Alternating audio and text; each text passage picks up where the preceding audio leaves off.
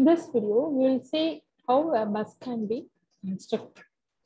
So a communication bus can be constructed in two ways. One is using multiplexers and another one is using three-state bus buffers. First, we will see using multiplexers. So let us see these are all the registers. First, I will explain this picture. Then we will come to this point. Let us consider we have four registers, say A, B, C, D. Okay, each have its, let us consider this will store 4 bit of information, right? So A0, A1, A2, and A3. Same way we name this register as B. So B0, B1, B2, B3, etc. Okay, respectively. Now, we need 4 multiplexers for this 4-bit transfer. Okay, so how many bits are there in each register? That much multiplexer we need. So let us see how the data is getting transferred. Each multiplexer, this is a 4x1 multiplexer. Okay, and we need 4 4x1 multiplexer. If it is an 8-bit, then we need 8x1 multiplexer. Okay, so we know in a multiplexer, there will be many input and only one output to be there. Right, now, along with this input from the registers, it has more additional inputs called select lines. Okay, here since we have only 4 bit of information, so this 4 bit of information can be selected by 2 power 2, that is 2 select lines. Okay, so already we know that logic 2 power 2 is equal to 4. So here 4 registers are there. Not only that, in each register we have 4 bits. So the input to this is 4 bit only. So in order to select which input the multiplexer will take it as an will consider and that output it will send. So in order to do that, we need 2 select lines, right? So this will give say 0, 0, 0, 1, 1, 0, and 1, 1. So when 0, 0, when both lines are 0, 0, what will happen? The input from the first bit will be taken. When here 0, 0 is given, this 0, 0 goes here, here also it goes there. The same line, same input goes to all the multiplexers. Okay, in which case it select this bit. Whereas this is nothing but from register A. See here, only the last bit connection is given. But if you take, this is connected to this, and this is connected to this, and so on. Okay. So now, if you see this, here we have the first bit goes to the first multiplexer, second bit of A go to the second multiplexer. So when you select 0, 0, the first, this 0 will be selected, which means the input from the register A is selected. That's the mean. Now this will go in this as an output, and in all these lines, here you will have A0. Okay. Here A0, here A1, here A2, and A3.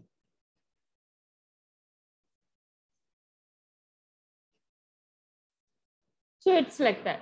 Now, so when depending upon the select line, the respective registers are taken. Say for example, this is 0, 1. S0 is 0, and this is 1 means the B registers will be selected. The input from this. So this B0 is given like this. So the second, is here. So the second bit, right, of each register, each multiplexer will be taken, and that input will come here, which means the data from the register B will be displayed on this line, which in turn can be given to a register in order to store. Okay, so if individual wires are used for transfer between different registers, then that itself will occupy a lot of space. So for example, here, if we have individual lines transferred to all these different registers. Say for example, I have many registers. Okay, so if I say here, from here it goes like this, imagine it will be like this. Okay, so same register, right? It goes for this register also. Imagine. Same way here. So see how many wires are there. Instead, if you use a multiplexer, which helps in selecting the respective register, and then that information, only that particular register information, because at a time we are going to transfer only one information. Let us imagine now. Okay, from one register we are going to send means, then it is better to go for a multiplexer where it select the register, the particular register, and that data alone will be transferred to in a common bus, which in turn will get transferred to another register. For example, here you want, you can transfer this to a register. Better to have a common set of wires called buses. A common bus can be constructed using multiple. That is what we have just now seen.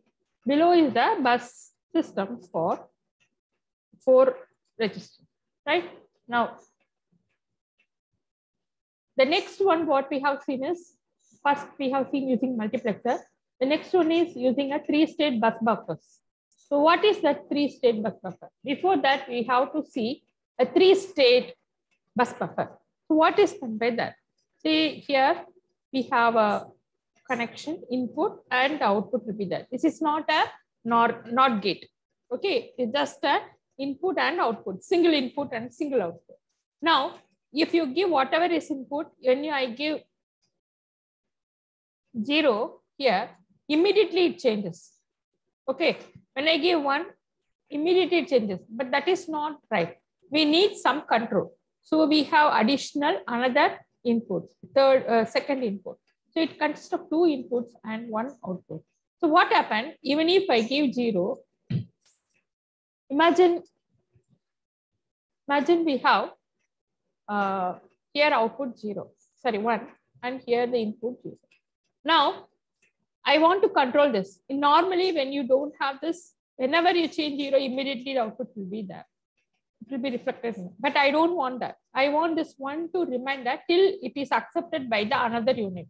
After that only, I want to change this. I want to give this input and which will turn in reflect in output.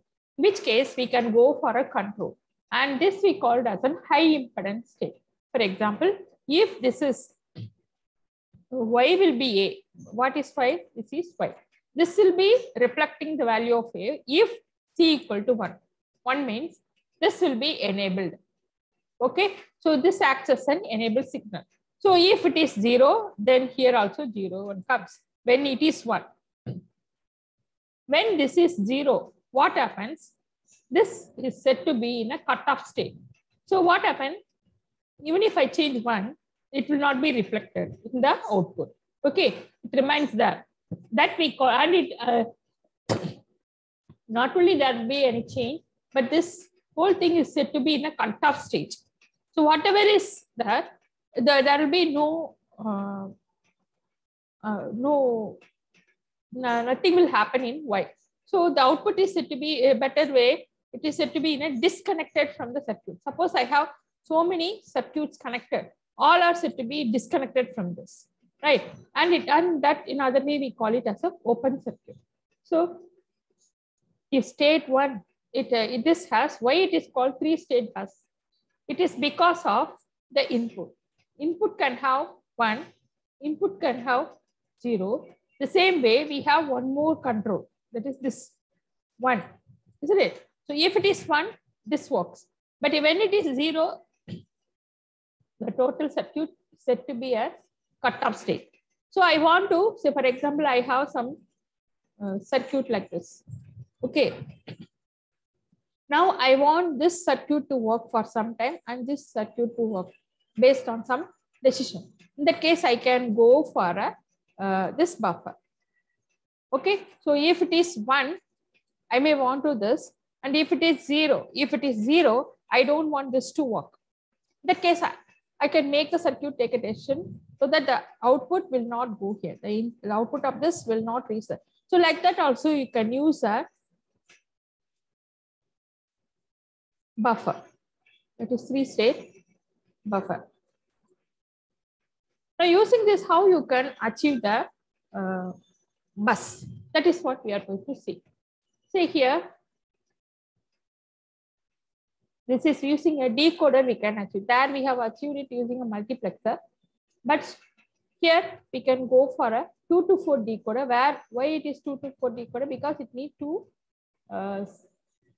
select lines, okay, and one enable. Because there will be 4 outputs. Since there are 4 outputs, you need 2 inputs in order to differentiate each output. Okay, so now this is connected. Here you can see each output is connected to a 3-state buffer. Okay, so here this is a 3-state buffer A0. So if you see the input, this is from the register A. Okay, from register A. Imagine here also we have 4-bit register. Okay, let us call it as A. So the first bit is A0, which is connected to this. We have another register called B, and the first bit is connected to this. And we have another one called C, and it is connected to like this, and so on. Okay, so when so how it will select? Now, when S0 and S1, when both are 0, imagine. Now, only this will be selected, which is nothing but which is connected to A0. All the others will not be selected. They will be in a 0. So that what happens? This is in high impedance state. High impedance is open circuit, which is cut off from this. So no information from B0, whatever is input, that will not be placed on that. So the only data from A0 is placed on this line. Okay, this is for a single bit of each register is given. If I am going to connect all the 4, then you must have the same setup for all the 4 bits, right? So the output of 4 buffers are connected together to form a single bus line. The control inputs to the buffers determine which of the 4 normal inputs will communicate. So it will decide which among this which register will communicate in the bus line. No more than 1 buffer may be inactive at any time. Yes, only one among this, only one buffer is active. All the other buffers are cut off. So when enable equal to 0, and one more thing here, another thing is the enable. When this is 0, the whole thing is cut off. Nothing will be, whatever it is the select line, nothing will be there. So the whole unit itself is cut off. But when enable is 1, then depending upon the select line, the respective bits will be selected and the respective bit of the registers will be selected. Okay, to construct a common bus for 4 registers of n bits, each using 3-state buffers, we need n circuit. So if we have 8 inputs, okay, 8, if the register capacity is 8 bits, then we need 8 of this type of setup. Okay, each group of 4 buffers receives 1 significant bit from the 4 registers. Each common output produces one of the lines for the common bus for a total of n lines. Now we'll see a simple example.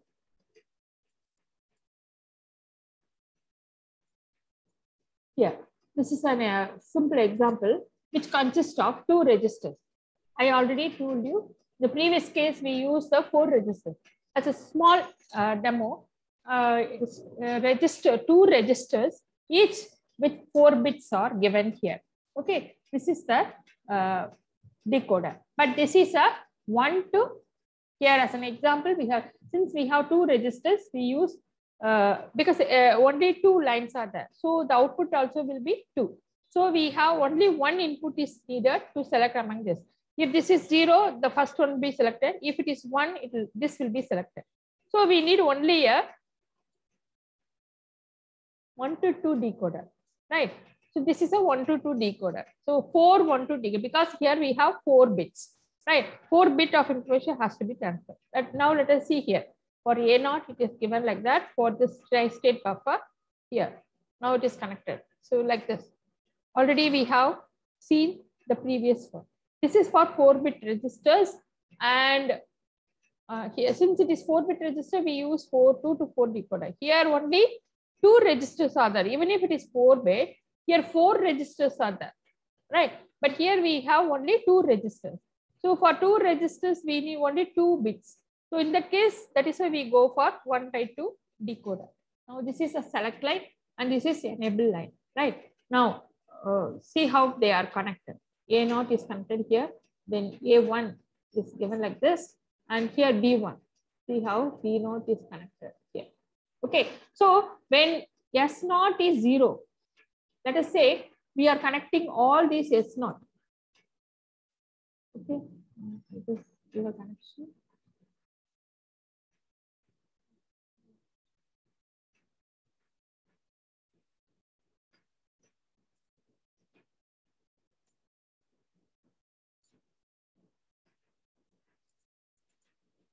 Let's say here.